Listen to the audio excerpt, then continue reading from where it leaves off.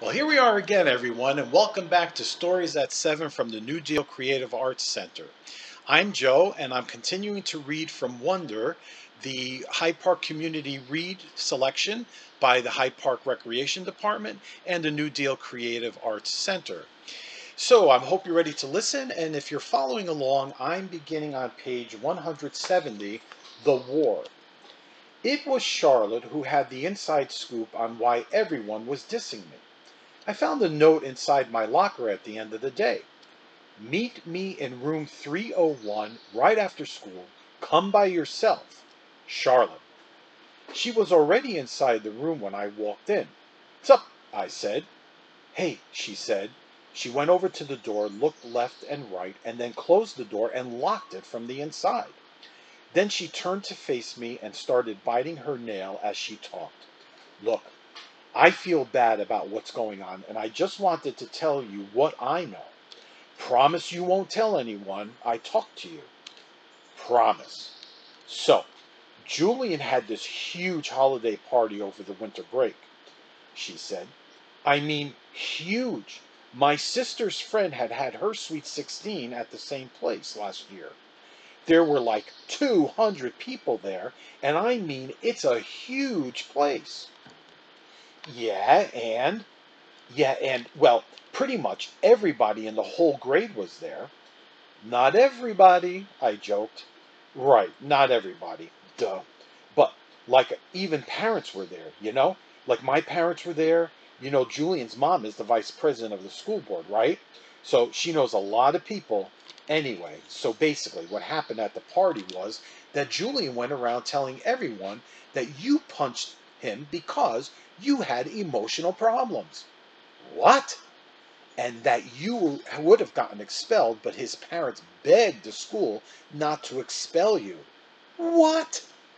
And that none of it would have happened in the first place if Tushman hadn't forced you to be friends with Augie. He said his mom thinks that you, quote unquote, snapped under the pressure. I couldn't believe what I was hearing. No one bought into that, right? I said. She shrugged. That's not even the point. The point is, he's really popular. And you know, my mom heard that his mom is actually pushing the school to review Augie's application to Beecher. Can she do that? It's about Beecher not being an inclusion school. That's a type of school that mixes normal kids with special needs. Well, that's just stupid. Augie doesn't have special needs. Yeah, but she's saying that if the school is changing the way they usually do things in some ways, but they're not changing anything. Yeah, they did. Did you notice they changed the theme of the New Year art show? In past years, fifth graders painted self portraits. But this year, they made us do those ridiculous self portraits as animals, remember? So big freaking deal. I know. I'm not saying I agree. I'm just saying that's what she's saying. I know. This is just so messed up. I know. Anyway, Julian said that he thinks being friends with Augie is bringing you down, and that for your own good, you need to stop hanging out with him so much. And if you were to start losing all your friends, it would be like a big wake up call. So basically, for your own good, he's going to stop being your friend completely. Newsflash, I stopped being his friend completely first. Yeah, but he's convinced all the boys to stop being your friend for your own good. That's why nobody's talking to you. Well, you're talking to me. Yeah, well, this is more a boy thing, she explained. The girls are staying neutral, well, except Savannah's group, because they're going out with Julian's group. But to everybody else, this is really a boy war. I nodded. She tilted her head to one side and pouted like she felt sorry for me. Is it okay that I told you all this? She asked. Yeah, of course. I don't care who talks to me or not. Nah, I lied. This is all a jumbo mess. She nodded. Hey, does Augie know any of this? Of course not. At least not from me. And Summer? Oh, I don't think so. Look, I better go. Just so you know, my mom thinks Julian's mom is a total idiot. She said she thinks people like her are more concerned about what their kids' class pictures look like than doing the right thing. You heard about the photoshopping, right? Yeah, that was just sick. Totally, she answered, nodding. Anyway, I better go. I just wanted you to know what was up and stuff. Well, thanks, Charlotte. I'll let you know if I hear anything, she said. Before she went out, she looked left and right outside the door to make sure no one saw her leaving. I guess even though she was neutral, she didn't want to be seen with me. Switching tables. The next day at lunch, stupid me, I sat down at a table with Tristan, Nino, and Pablo. I thought maybe they were safe because they weren't really considered popular, but they weren't out there playing D&D at recess either. They were sort of in-betweeners. And at first I thought I scored because they were basically too nice to not acknowledge my presence when I walked over to the table. They all said hey, though I could tell they looked at each other. But then the same thing happened that happened yesterday. Our lunch table was called, they got their food, and then headed toward the new table on the other side of the cafeteria. Unfortunately, Mrs. G, who was the lunch teacher that day, saw what happened and chased after them. That's not allowed, boys, she scolded them loudly. This is not that kind of school. You get right back to your table. Oh, great, like that was going to help. Before they could be forced to sit back down at the table, I got up with my tray and walked away really fast. And I could hear Mrs. G call my name, but I pretended not to hear and just kept walking to the other side of the cafeteria behind the lunch counter. Sit with us, Jack. It was Summer. She and Augie were sitting at their table, and they were both waving me over. Why I didn't sit with August the first day of school. Okay, I'm a total hypocrite, I know. That very first day of school, I remember seeing Augie in the cafeteria. Everybody was looking at him, talking about him. Back then, no one was used to his face or even knew that he was coming to Beecher. So it was a total shocker for a lot of people to see him there on the first day of school. Now, most kids were even afraid to get near him. So, when I saw him going to the cafeteria ahead of me, I knew he'd have no one to sit with, but I just couldn't bring myself to sit with him. I had been hanging out with him all morning long because we had so many classes together, and I guess I was just kind of wanting a little normal time to chill with other kids. So, when I saw him move to a table on the other side of the lunch counter, I purposely found the table as far away from there as I could find. I sat down with Isaiah and Luca, even though I never met them before, and we talked about baseball the whole time, and I played basketball with them at recess. They became my lunch table from then on. I heard Summer had sat down with August, which surprised me because I knew for a fact she wasn't one of the kids that Tushman had talked to about being friends with Augie. So I knew she was doing it just to be nice. And that was pretty brave, I thought.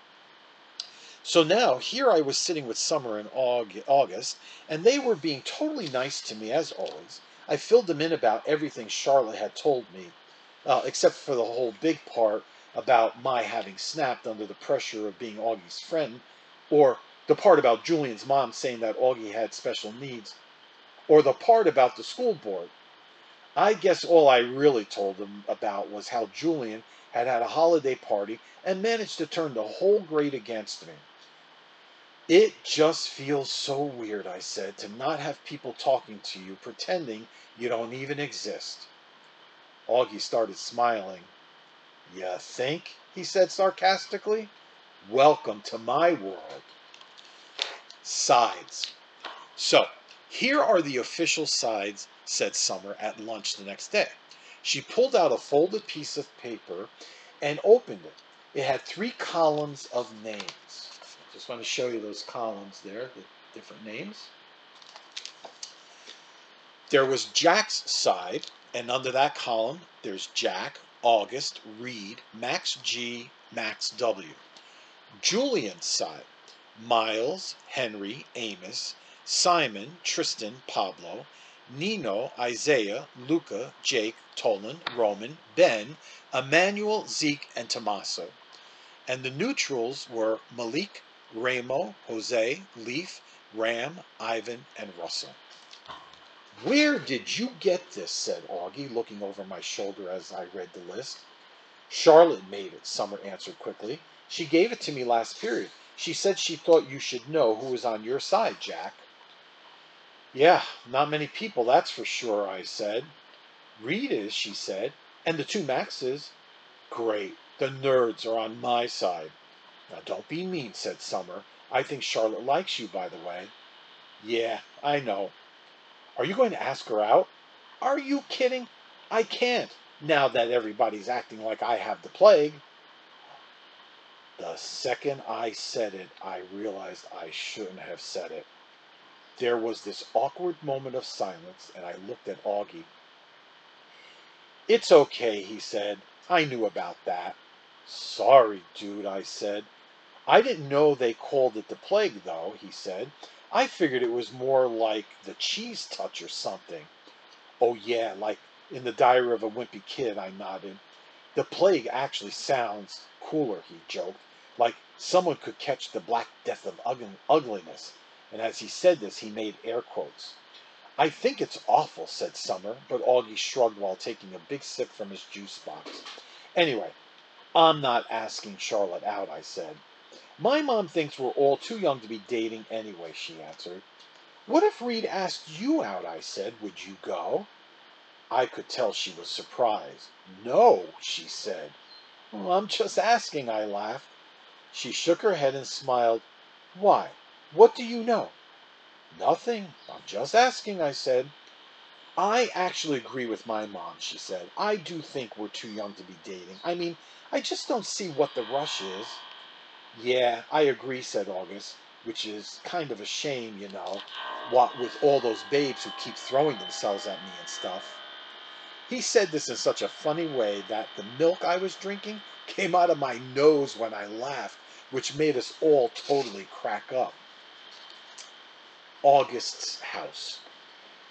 I was all It was already the middle of January, and we still hadn't even chosen what science fair project we were going to work on. I guess I kept putting it off because I just didn't want to. Finally, August was like, dude, we have to do this. So we went to his house after school. I was really nervous because I didn't know if August had ever told his parents about what we now called the Halloween incident. Turns out the dad wasn't even home and the mom was out running errands.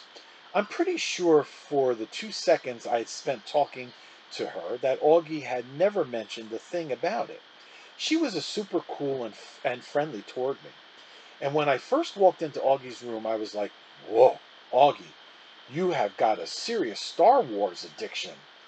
He had ledges full of Star Wars miniatures and a huge The Empire Strikes Back poster on the wall.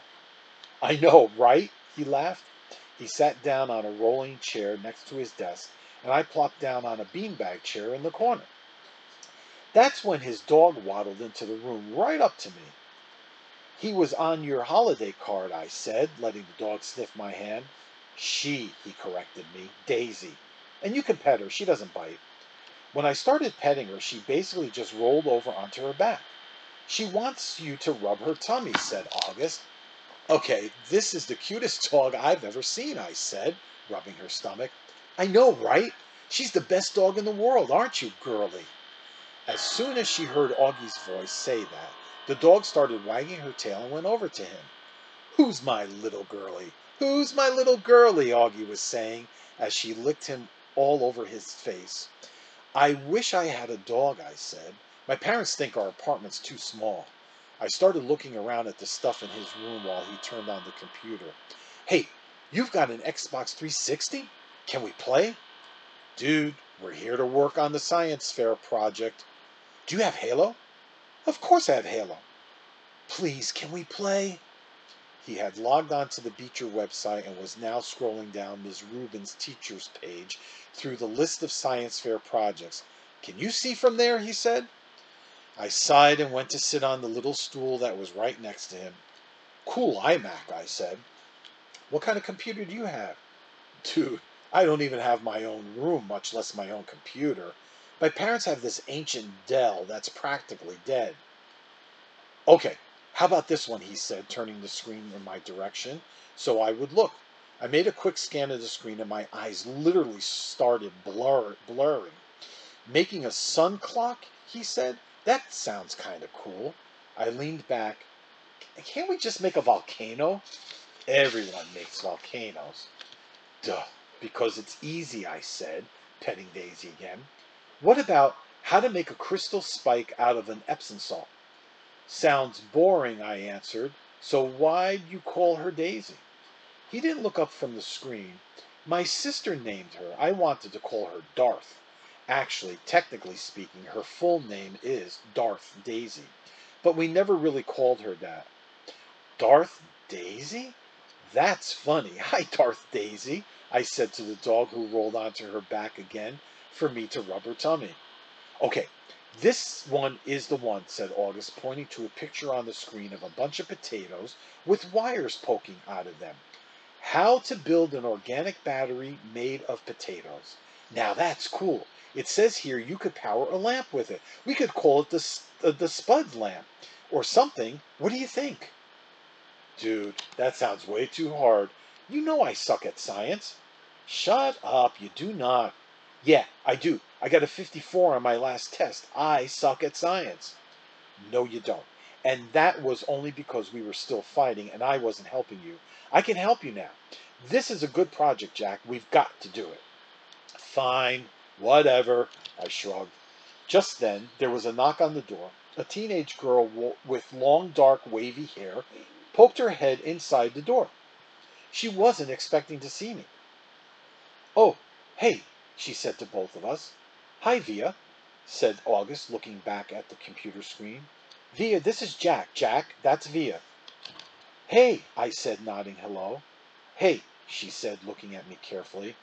I knew the second Augie said my name that he had told her about the stuff I had said about him. I could tell from the way she looked at me.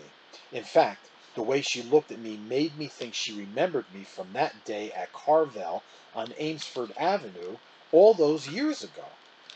Augie, I have a friend I want you to meet, she said. He's coming over in a few minutes. Is he your new boyfriend? Augie teased. Via kicked the bottom of his chair. Just be nice, she said, and left the room. Dude, your sister's hot, I said. I know. She hates me, right? You told her about the Halloween incident. Yeah. Yeah, she hates me, or yeah, you told her about the Halloween. Both. The boyfriend. 2 minutes later, the sister came back with this guy named Justin. Seemed like a cool enough dude, longish hair, little round glasses. He was carrying a big, long, shiny silver case that ended in a sharp point on one end. Justin, this is my little brother August, said Via, and that's Jack. Hey guys, said Justin, shaking our hands. He seemed a little nervous. I guess maybe it was because he was meeting August for the first time. Sometimes I forget what a shock it is the first time you meet him. Cool room. Are you Via's boyfriend? Augie asked mischievously, and his sister pulled his cap down over his face. What's in your case? I said. A machine gun? Ha, answered the boyfriend. That's funny. No, it's a fiddle. Justin's a fiddler, said Via. He's in a Sidago band. What the heck is Sidago band? Said Augie, looking at me. It's a type of music, said Justin, like Creole music. Well, what's Creole? I said. You should tell people that's a machine gun, said Augie. Nobody would ever mess with you. Ha! I guess you're right, Justin said, nodding and tucking his hair behind his ears. Creole's the kind of music they play in Louisiana, he said to me. Are you from Louisiana? I asked. No, he answered, pushing up his glasses. I'm from Brooklyn. I don't know why this made me want to laugh. Come on, Justin, said Via, pulling him by the hand. Let's go hang out in my room. Okay, see you guys later. Bye, he said. Bye. Bye. As soon as they left the room, Augie looked at me smiling. I'm from Brooklyn, he said, and we both started laughing hysterically. Okay, that's it for this evening, and that actually ends part 4, so tomorrow night we will pick up with part 5, Justin. So, once again, don't forget to visit the Hyde Park Recreation Department's Facebook page or the Hyde Park Town's webpage to get more information about Wonder and some ideas for activities that you could do while you're reading along with the book. Okay, so thanks for listening and have a great night, everyone, and I will see you tomorrow. Bye now.